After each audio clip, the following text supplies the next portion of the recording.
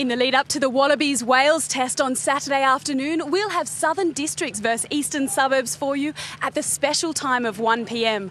John Morrison, this is a big one for Souths. How do you think they'll go against that big East's forward pack? Well, it's going to be a big one for both teams, actually, because we're looking at two, top six teams and two teams who play a very similar, but at the same time, different style of game. Now, Nicky Price can go wide. He can link with his back three, which is really important when Souths launch their attack. And the back three are very deadly. They can hook up with Ron Safolio and then pick up Bracken Henry. He's got a great step on him. He's a strong attacking player.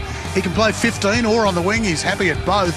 And he can score some points. But equally, on the other hand, Eastern Suburbs also a strong attacking side. They use not necessarily their back three, but their back row.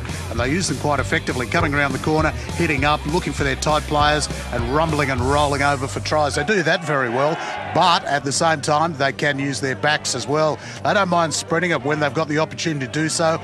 It outflanks the attacks or the defence. And then you've got somebody like Hamish Angus, who's scored 1/3 of his side's points. Look, it's going to be a terrific match and a great match-up. Join us from 1 p.m. on Saturday for all of the action from Forshaw Rugby Park, live in New South Wales and the ACT on ABC One. Catch the national replay at 3:30 a.m. on Tuesday, or head to our website and watch online via ABC iView.